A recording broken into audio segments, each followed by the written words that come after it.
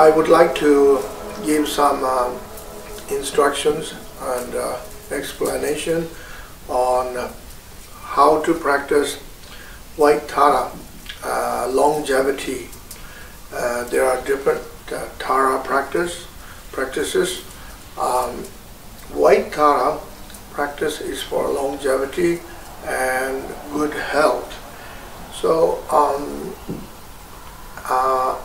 question: is it possible to achieve longevity? And what about karma? And some people ask question. Maybe it's already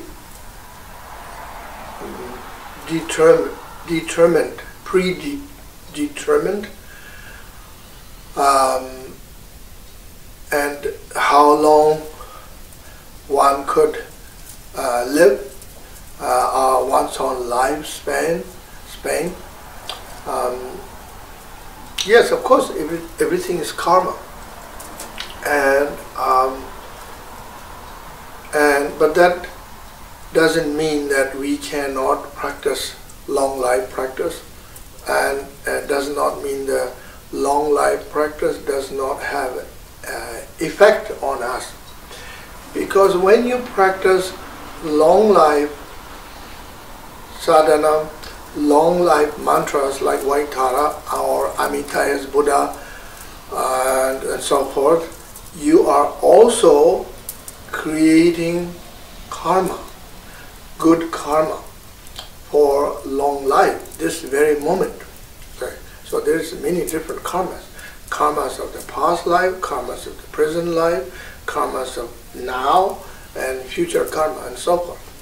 So I will explain how does it work for practicing long life mantras and sadhanas.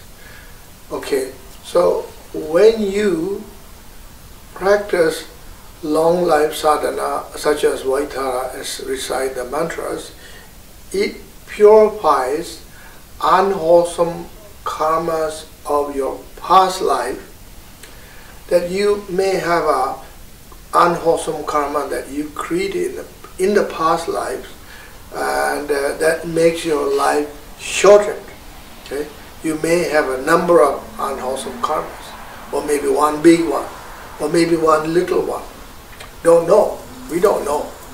But we assume so, because from the reincarnation point of view, that we have no beginning. So then we do know people have a short lifespan, and we also know ourselves that somehow genetically and we may not live very long, because when you look through your experience about your grandparents and ancestors, and they died from a short life and so forth. And today is a very difficult time, and there are so many causes for shortening life, disease, and all kinds of things. As you know, I don't need to explain to you. So this is why we practice long life Buddhists. So it purifies the past life karmas. And also, I'm not only talking about negative karmas of the past life, and we have also positive karmas. We have virtues, and many lifetimes we have created good karma and virtues and merit. Some of you might think, how do we know that we have created good karma in the past life? Well, you know, we don't know everything. Of course, human beings don't know everything, and this is why we call the Buddhas are all knowers and omniscient. And Tibetan word is tamche chemba, tamche chemba la chaksalo, and so it means all knower. Okay, so we don't know, but when you look at this life, you have a good life, a fairly wholesome life. You have especially you have opportunity to practice Dharma. You are already practicing Dharma. This means that you have created a wonderful good karma in the past life. So then you may have many good karmas, right? And also good karmas of long life. So when you practice long life sadhana such as White TAM and mantras, it brings those karmic seeds that you created in the past life, bringing those karmic seeds, bringing the previous life, long life karmic seeds are ripening in this life, and to ripen this life. Because it will be very helpful.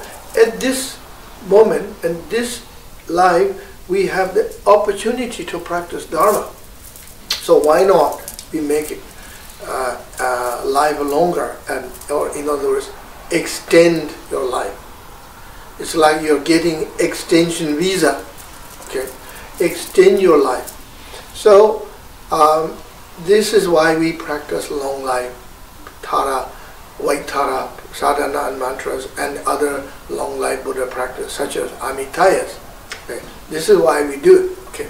Now how do we do long life White TAM practice? Well, traditionally, you have to receive the initiation of White TAM from qualified master, qualified lama and guru. And if you don't have the initiation, you can also ask mantra transmission to the lama, and we call lung in Tibetan word. Lung means transmission, and you can get that from lama. And if you don't have the lung, you can still practice and say the mantra. There's no problem, because with good intention, with the devotion, you can say the mantras anytime and any place.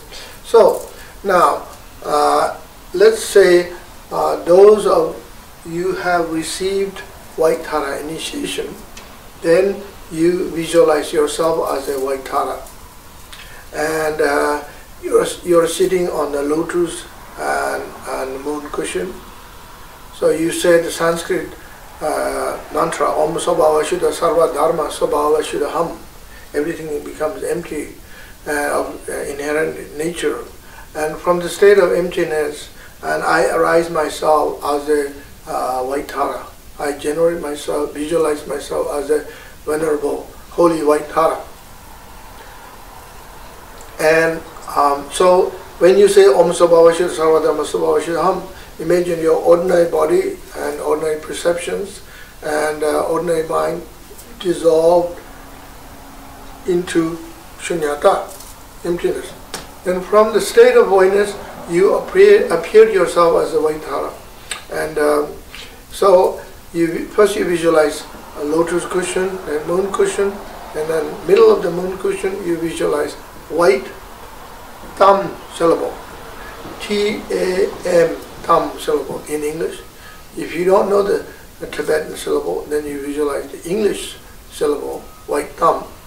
And if you know the Tibetan one syllable, then you visualize Tibetan syllable, TAM. That would be good. And you can also learn, and you can learn the Tibetan letter, alphabet. Okay, so visualize White TAM syllable standing on the moon disk. When you visualize the syllable, you imagine there are nature. The syllable is in the nature of light, okay, and transparent and beautiful White TAM syllable. Then white light shining, okay, white light shining.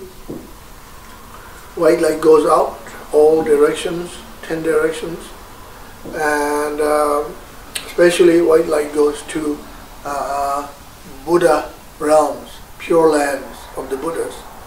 And this white light bringing the blessings of all the Buddhas, also especially blessings of White TAM in the form of white lights coming, descending, lots of white lights descending from all directions, dissolve into the White TAM syllable.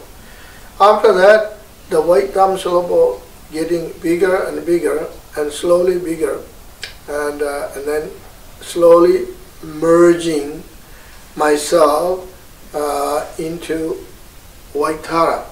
So I myself become White TARE. And imagine I'm sitting on the lotus and moon cushion. I got white color, and white color is color of peace, color of purity. And so I have one face, two hands. This time I'm sitting cross-legged, Vajra Asana. White TARE sit cross-legged, different than the green TARE posture. I'm wearing beautiful silk dresses and jewel ornaments, earrings, necklace, and bracelets, and so forth, crown ornaments. I have a ushnisha above my head. Then I have long hair with top knot, and the rest of the hair loose and hanging behind my body. And I am holding white. I'm holding not white. I'm holding uptala flower, a blue uptala flower, and in my left hand. And sometimes you visualize lotus flower. So either way is fine. Uptala flower or lotus flower. It's a alternative. Optional. So my left hand is in the mudra of representing Buddhas of the 3 times. Buddhas of the past, present, and future. That means I myself, as a White TARE, I am the embodiment of the Buddhas of the past, present, and future. Okay. And my right hand is in the mudra of giving blessings, giving realizations, or helping you to have spiritual realizations. And also White TARE has 7 eyes, like 1 eye on the forehead, wisdom eye, so that means 3 eyes, then 1 eye in each, and in palm of hand. And then also eyes at the bottom of her feet, and so altogether 7 eyes. So now I visualize myself as White TARE. Once you visualize yourself as a White TARE, then you visualize moon disk at your heart, horizontal. Then on the top of the moon disk, in the middle of the moon disk, you visualize White TAM syllable, seed syllable. And this time the seed syllable is surrounded by mantra of White TARE. So White TARE mantra is different than green TARE mantra. This is a longer one. You visualize Om Tare Tuttare Ture Mama Ayu PUNYE JNANA PUSHTIM KURU SOHA. That's the mantra. So longer, extra mantra. You say Mama Ayu PUNYE JNANA PUSHTIM KURU SOHA. So Om Tare Tuttare Ture SOHA means liberating myself from this world and from suffering and disease and so forth. Om Tare. TUTTARE means liberating from the cause of suffering, karma, and delusions. And Om Tare TUTTARE. TURE SOHA means liberating myself completely from this cycle of lives, and from samsara to reach enlightenment. Om Tare TUTTARE Ture. Then you say Mama Ayu PUNYE JNANA PUSHTIM KURU. So then increasing wisdom, virtues, Mama Ayu, Mama Ayu is increasing long life. PUNYE is virtues, Jnana is wisdom. PUNYE JNANA PUSHTIM KURU SOHA. PUNYE, Punya karma, and good karma, virtues. So increasing long life, virtues, and wisdom. PUNYE JNANA PUSHTIM KURU SOHA. To achieve a long life, CD. So visualize White TARE mantra at your heart, then light shining from your heart. And then you say TARE mantra, White TARE mantra, repeat White TARE mantra. While you're repeating White TARE mantra, imagine white light shining from your heart, from those syllables. And light goes inside your body from the top of your head to the bottom of your feet. The entire body is filled with the white light. Also your mind, your consciousness is filled with light of longevity and good health.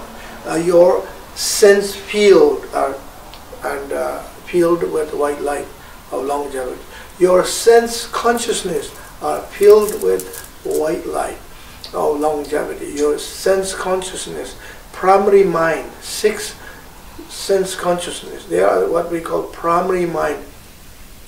Eye consciousness, air consciousness, nose consciousness, tongue consciousness, body consciousness, and tactile consciousness, and the main consciousness. All of them are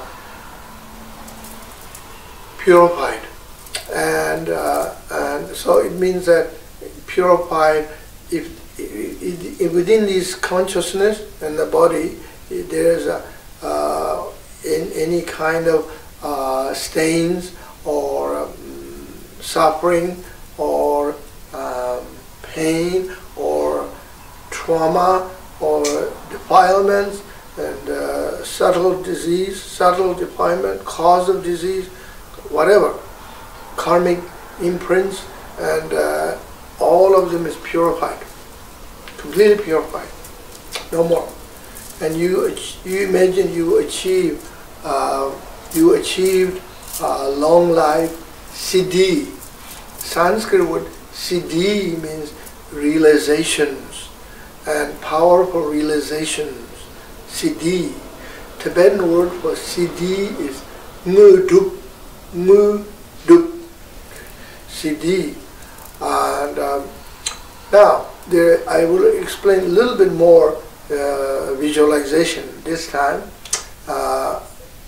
Protection, okay, protection for your life force. So we have life, we are alive right now, okay? And because our consciousness is based in your heart chakra, from the Tantric Buddhist point of view, the heart chakra, okay? Your consciousness is supported by prana, called life-sustaining prana. Okay. So this prana is important prana. It's a very, very, very subtle prana. And this is most subtlest prana. And it's called indestructible prana. And life-sustaining prana. And that depends on your karma of this life.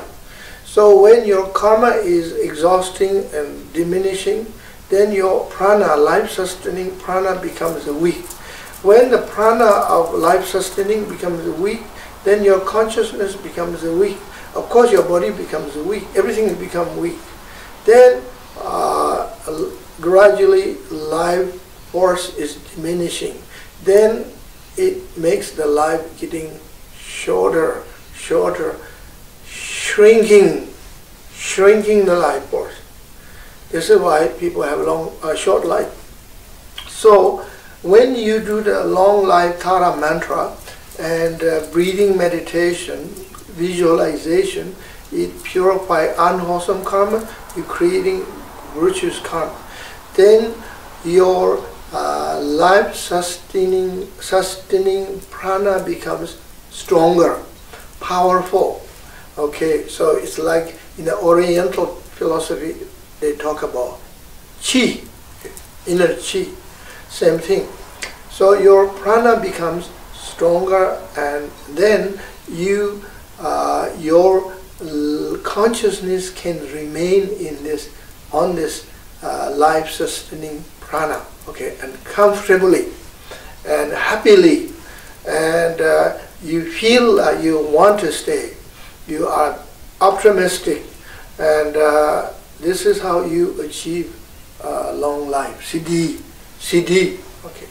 So, and also you get inspiration in your mind, positive mind. You get positive imprint. That's very important, uplifting feeling. then you feel I have a purpose, reason to live. I'm not just sitting here waiting an old man or old lady. You know, I have a purpose to live. So this is why people can live long, and not only live long but good health and with good energy. One of my spiritual mentor, he was Mongolian Lama. He lived 101 months. Until the last day of his life, his mind is absolutely sharp, clear, and he done so much spiritual work, healing and community service, and rebuilding Buddhism in Mongolia. His name was Guru Deva Rinpoche. Everybody knows in Mongolia, and many Tibetan people, community in India, and knows him very well. So I believe that he had a long life, Siddhi, and so now you. I'm going to give a short visual explanation on how to do the protection. So then you focus your meditation at your heart at that white thumb syllable. Now first time you imagine white light shining from your heart, goes outside your body. This time go around, all the way around, like a tent. We call kurkang in Tibetan word. Kur means tent, kang means house, like a yurt, okay, and so visualize white light, totally, completely solid, okay. So this is, the white light is symbolized peace, city of peace. So then you imagine your body, mind is all protected. Then you say Om Tare Tuttare Ture, Mama Ayu PUNYE Jana PUSHTIM KURU SOHA. Then outside that white light, you visualize another light. This time, yellow light. Again, yellow light emanating from your heart, from the thumb syllable goes outside the white light. Another layer of yellow light, like a tent. Tent, outside tent. And this white light is symbol of peace. Yellow light is symbol of longevity and prosperity. Okay, visualize. And these lights are very solid, strong. Nothing can enter negative forces. Now, between, okay, I'll explain that later. Then, after the yellow light, again, red light shining from your heart, from the thumb syllable, goes out, another layer of red light, and like a tent. And the red light, symbol of power. You have a long light, power. And then you visualize blue light. Blue light shines from your heart, from the thumb syllable, goes out, and outside red light, and very strong, round, solid, and gives you power. Then the last one, and you imagine green light shining from the thumb syllable, goes straight outside the blue light. Okay, so the green light is what we call the action light of action. And so now five colors of light: white, yellow, red, blue, and green. Right. So these are symbolized peace, knowledge, prosperity, power, and blue is energy, and symbolize energy and healing, and the green one is symbolized action, activity, like a green color is action, and like a green grass, green forest, when spring comes and the leaves are changed, the color becomes green, like that, action color. So you have four kinds of actually 5 kinds of what we call siddhi in Sanskrit. Peaceful siddhi, siddhi of knowledge and wisdom, siddhi of power, siddhi of energy, siddhi of action, karma. So Sanskrit word is Sita, Ratna, Padma, and Vajra, and action. White color,